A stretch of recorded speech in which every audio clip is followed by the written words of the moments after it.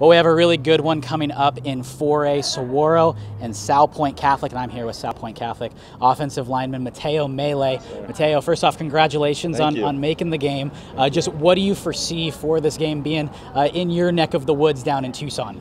Well, definitely we're excited about that. It's almost kind of like a home field advantage being at U of A. We don't have to make a drive up, but we're just excited. The whole team's really excited, of course. No one on this team has been in a state championship, but a lot of the kids on this team has had brothers that played in the 2013 team, so kind of like we hear stories, so we're all excited to play.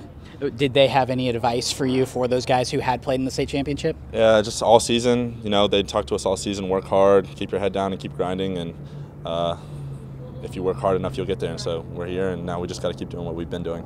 The Lancers have one of the best offensive lines in the entire state. What's it like blocking for a guy like Bijan Robinson? It's great. I mean, Bijan, he's the guy. He's just one of those crazy players that you can mess up. I always say this, and he'll, score a touchdown. He doesn't matter. He'll run over you. He'll jump over you.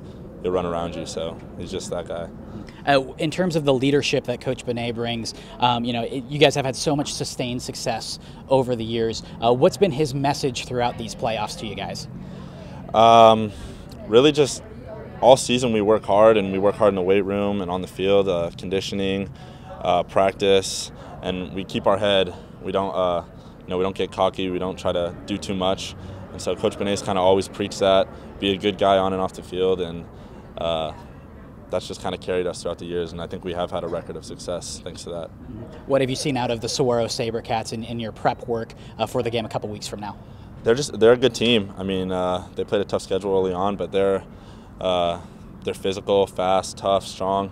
They've always been a good team, and just like last year, it's kind of the same idea going in there. We just got to play our kind of football, dominate them off the line, be physical, and hopefully we'll get a win.